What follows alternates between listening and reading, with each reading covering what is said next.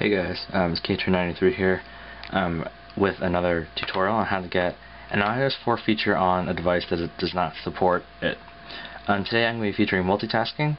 It is probably one of the biggest hits, the biggest features on iOS 4.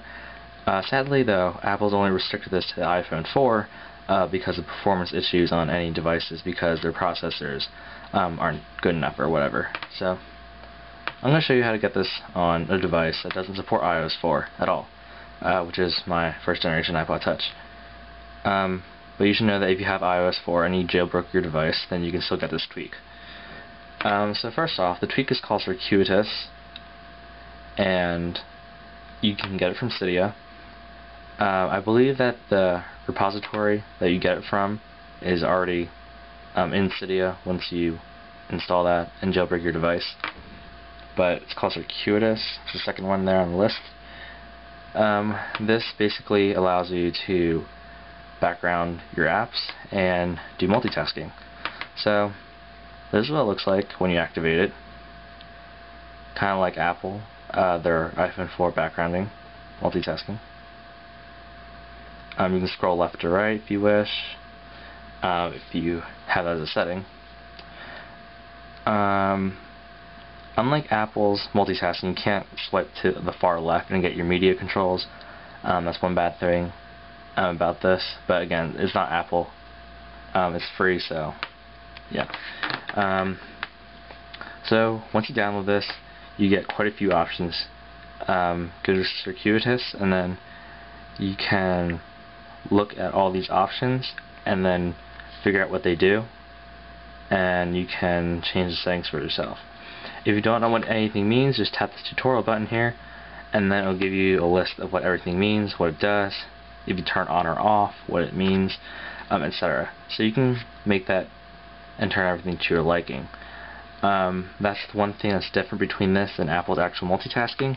Their multitasking is just there. You can't really do anything much else besides that. Here you can do pretty much any customization that you want. Like I said, you can customize it, and I just have my multitasking or my Circuitous thing running at the bottom, so it looks more authentic as like a multitasking device to match the iPhone 4. But if you want, you can have it these apps lined up at the top and the left and right as well.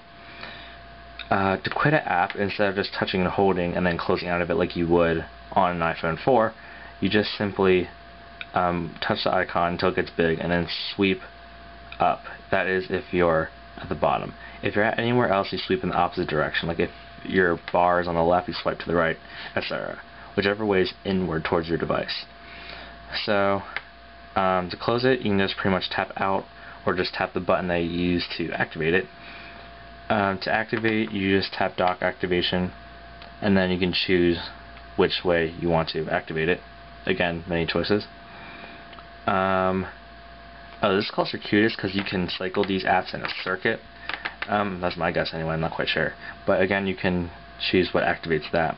And what this does is pretty neat. I have it as a short hold on my sleep button, but if I hold it down for a short while, it'll automatically switch to whatever the next app in line is.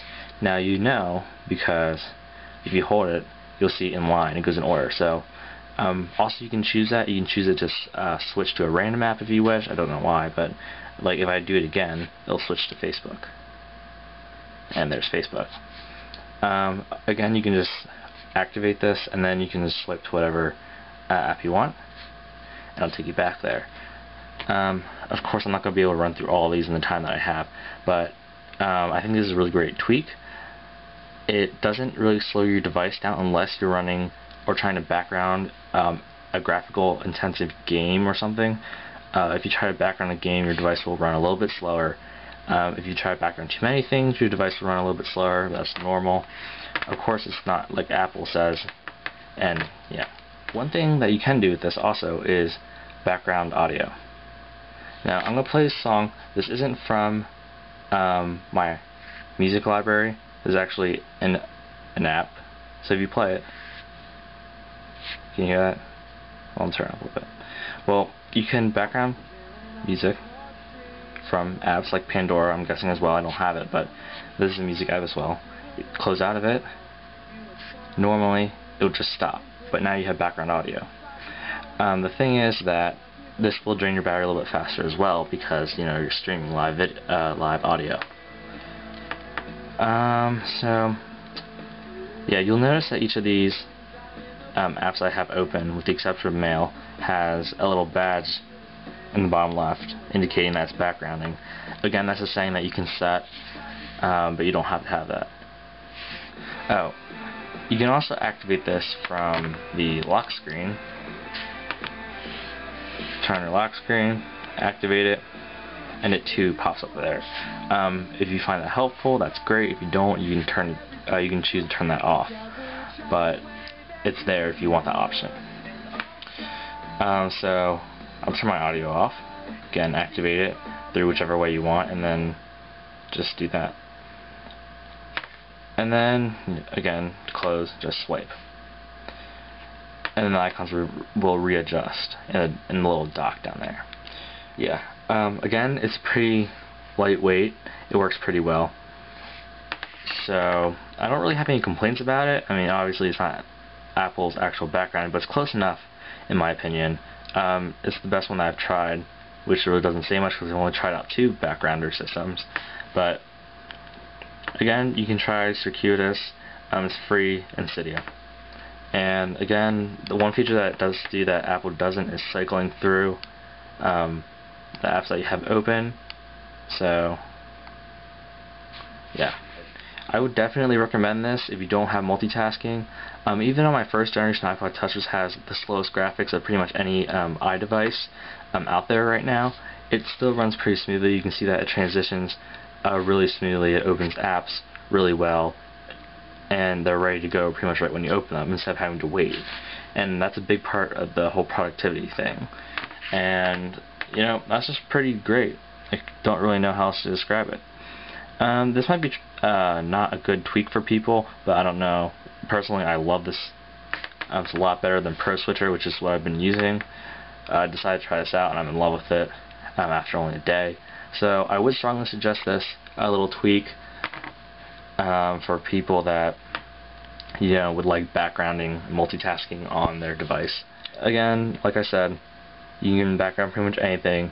Depending on the speed of your processor, it will run a little slower if you try to background a graphical intensive app like a game or something that's constantly connected to the internet.